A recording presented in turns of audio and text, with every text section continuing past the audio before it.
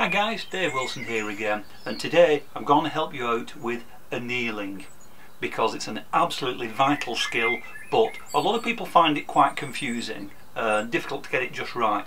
So I'm going to show you some quick, easy tricks, tips and techniques to get it just spot on and get your metal nice and soft. So follow me.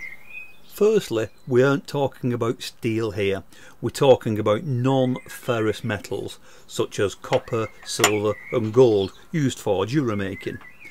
The metal is made up of microscopic crystals, and as you work it by hammering, texturing, embossing, especially running it through a rolling mill or pulling it through a draw plate, you're compressing the metal and crushing the structure of those tiny crystals. This makes the metal hard and brittle as the crystals can't move. This is a piece of sterling silver and it's been through the rolling mill about 8 times but without being annealed. And you can see when I try to bend it, it cracks and it splinters almost like wood. You can see here how it breaks apart in layers as the crystal structure has been flattened. Imagine trying to wind this into a coil for making jump rings. It just wouldn't work. This is unusable and it needs to be remelted. This larger piece has been annealed several times in between each groove on the rolling mill, so it doesn't splinter or crack, but even so, just with the last few passes through the mill it's gone hard again. It's very tough to bend and you can see how springy it is as well. The metal's perfectly fine, but it's just too hard to use, and if I continue to roll it then it will crack and splinter just like the other piece you saw. So this is why we need to anneal it. This is our bar of sterling silver.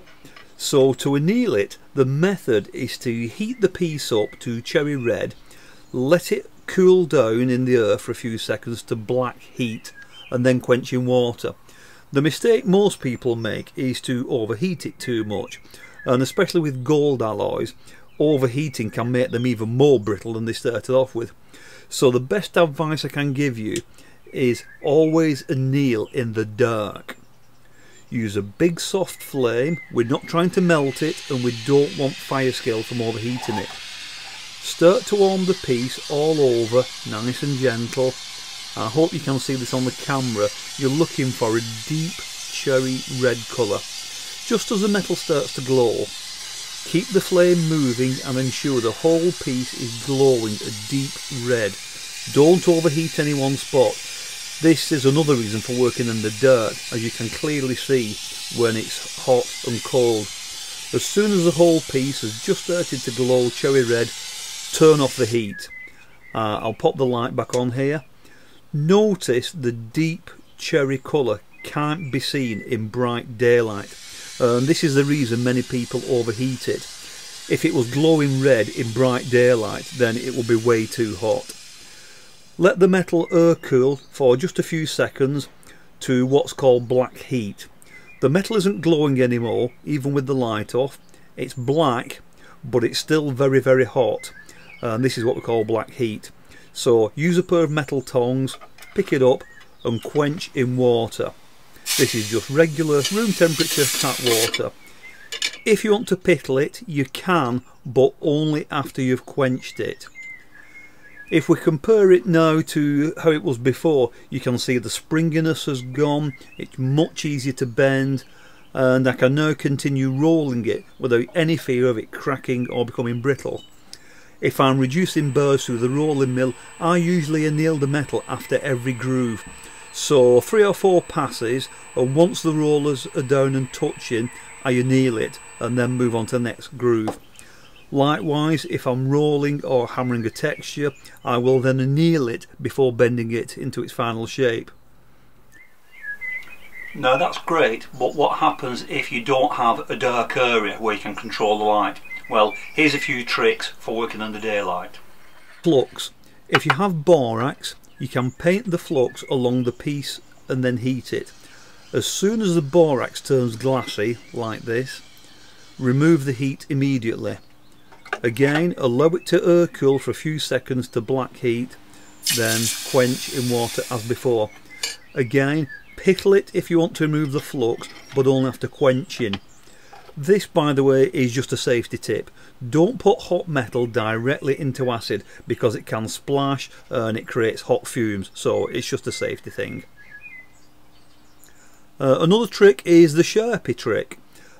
Clean your metal and make a line all along its length with a Sharpie marker. As you slowly heat the piece, the line will eventually just disappear. As soon as it does, remove the heat.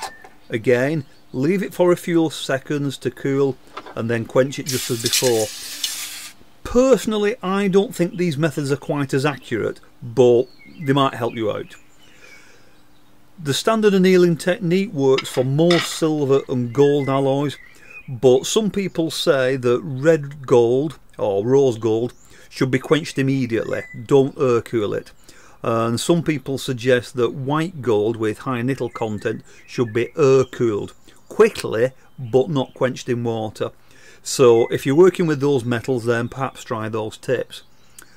Lastly, if you're working with large pieces or big coils of wire, then consider an annealing pan. This is a thick metal dish filled with pumice, that's volcanic rock, and it allows you to get the flame all around the piece and heat it evenly. Quite often they rotate too, so they're very handy things. So I hope you found that useful. I've been Dave Wilson. Thanks for watching, and I'll see you real soon on the next video. Bye for now.